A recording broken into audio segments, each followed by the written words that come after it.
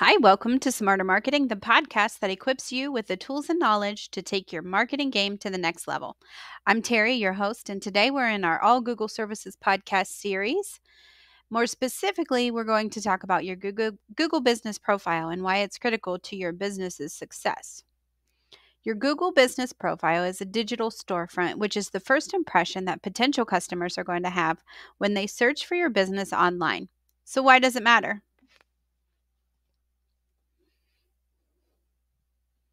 The power of your Google business profile is the first impression and also for local SEO. This is going to boost your local search engine optimization efforts, making it easier for customers who are in your area to find you. So let's talk about that Google profile. When you claim your profile, you start by, if you haven't already, going to the map and looking up your address. And if your business is not found, there's an option for you to add a missing business. And if it is on there, you have the opportunity to claim the business. When you claim the business profile, you will follow the prompts on the bottom on the left-hand side when your business name pops up. Complete all of the information and fill out every section that they ask you, including the business name, category, hours of operation, and contact details. Once that happens, there will be a time process for them to confirm it. They'll verify everything that you have submitted. And if somebody else has claimed it in another email, then check your emails and make sure that you haven't already or that it was done for you through another staff member or another agency has filled it out for you. So if it says that this is already claimed, go through the prompts to claim it and ask for a request to own it. And if it hasn't been claimed, then you'll go through the steps to verify your ownership. They'll either have you set up a postcard, which is one of the original ways that they've done that. They will call or they will ask you for a video message. However, they ask you for that, it is very important that you follow those steps because without that verification process, you won't have any changes show up until those are verified through a staff member at Google. Once you do, you're able to share high quality photos, your logo, menu items if you have a menu, the inside of your building, your vehicles, staff members, all of those photos will go in there and be uploaded by you. And just to let you know, other people do have the ability to tag your business in photos if they were at your restaurant or if they had your services or if they happen to be there. Other people can add images that are tied to your business. So that's one of the other benefits of owning your own business profile on Google. So that way you can see and monitor the things that are being said about your business. The next thing that'll happen when you own your business profile is that you get to respond back as the business to reviews. And reviews are a significant part of your profile. Positive reviews build trust and credibility. So encourage your happy customers to leave 5-star reviews and always respond professionally to feedback that's good and bad both.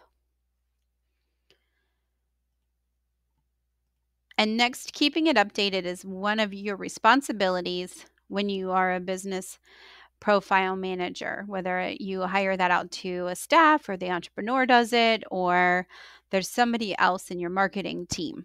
Keep it up to date. Check it monthly. Make sure that nothing has changed. Some people can make suggestions about it if your hours are different, or if they feel that your website was incorrect, or if Google has found a piece of information like on Facebook and they've tied the two together, but the information doesn't match. They'll make suggested edits and then they'll notify you as the business manager.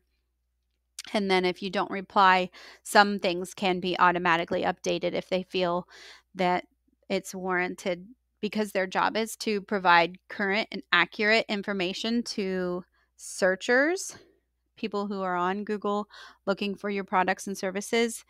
And if they find that the information needs to be updated, that's something that can happen. So I encourage you to check your details and the data that you have out there. Make sure that you're active in there. And updating that shows that you are active and reliable. I've heard oftentimes that people will look up a business, Google will state that it's open on Sundays, and just recently the business has changed their Sunday hours, but not have updated that in the Google Business Profile Manager. And that causes frustration and loss of business with potential customers if that information is wrong. I also want to encourage you to update posts in there regularly. Think of this as another extension of a social media platform. When you go to update posts or images, you can also add offers and other information in there as well. So when you're in the business profile dashboard, there are updates. And when you click on updates, you'll create a post, upload a picture, share your content. If you have a new staff member, you can share the photo of the new staff member. You can let people know if you're having a sale or a discount, a new product line. All of those are newsworthy and can be put onto Google Business Profile. Think of that as fresh content that helps you show up organically a lot easier in search results because you're already there in Google, working in Google. So anything that you would publish that's newsworthy on Facebook or Instagram, bring it over to your Google Business Profile Manager and take another 3 minutes, paste your caption, links, buttons on how to do business with you, and then finally go ahead and add pictures as you have them. Google Business Profiles are evolving. The Business Manager just recently changed within the last year or so, and now we have an editor online. There used to be an app where you would manage that on your phone. So it's constantly evolving, and there are always new features, and it's Google's best interest to make it user friendly. So they're always going to be looking for ways to make their products and services that we use optimized and that consumers use to make it easy for them. So take some time, learn more about Google Business tools, and that investment is going to pay off for you. And make sure that what you have is optimized for mobile. So check that as well.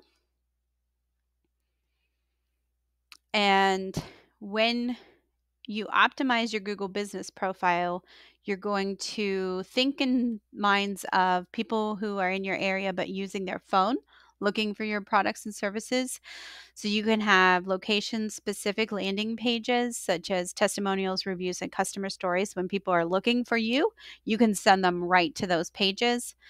And your Google Business helps your efforts when you're talking about certain areas that you serve. You'll put that in your Google Business Profile as well, even if you don't have a physical location that people would come to. But let's say you're a locksmith and you travel to their location, your customers will request you to meet them where they are.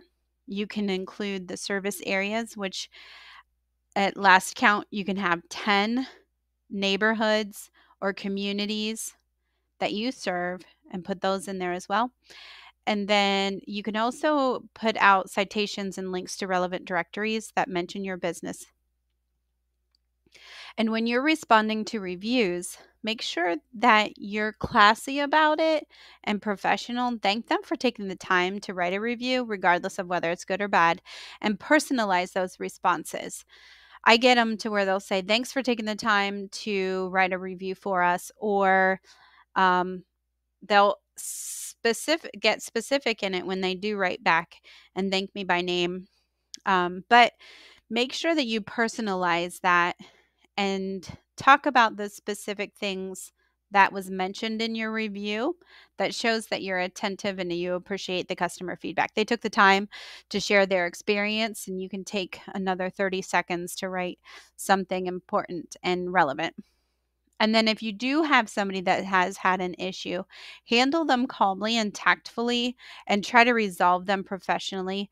And another good way for you to show that is to ask them to leave the platform and contact you directly with an apology and an inquiry, and showing your interest in helping that client or that customer resolve their issue, and then ask them to either call you or email you at support@yourbusiness.com.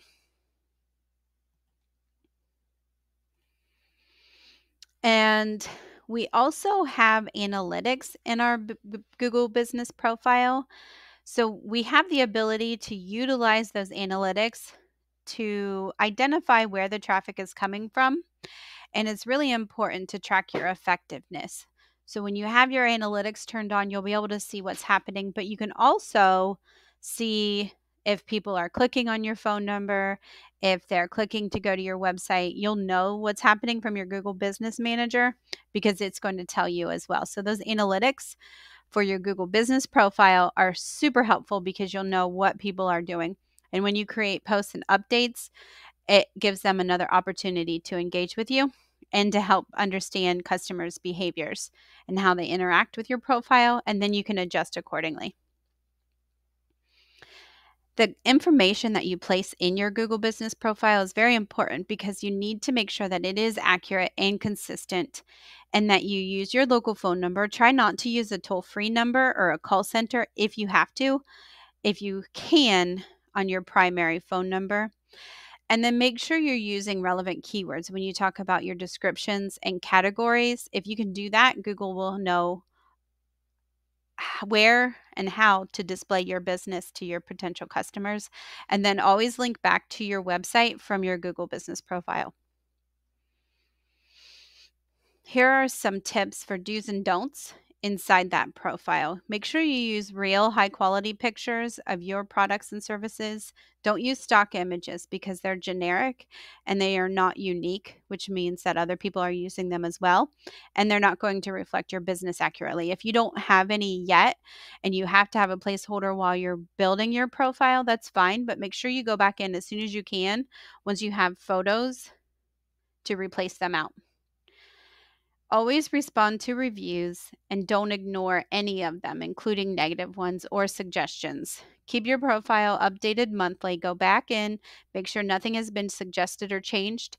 And it also is going to prompt you on holiday hours to see if you're going to be open on a special holiday.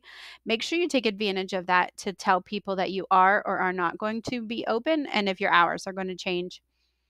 And don't leave it unattended. Make sure that you look back at it regularly and add content. Your profile is just like your digital storefront and your first impression for new customers. So make sure it's optimized and use those SEO efforts to make it easier for customers in your area to find you and for Google to know what it is that you do. Setting up your profile is an investment that's going to pay off in the long run, so keep it up to date and respond to anyone who asks questions or any community questions about your business that other people may have. I hope that has been helpful, and thanks for staying in our Smarter Marketing podcast. I'm your host, and until next time, stay smart with your marketing.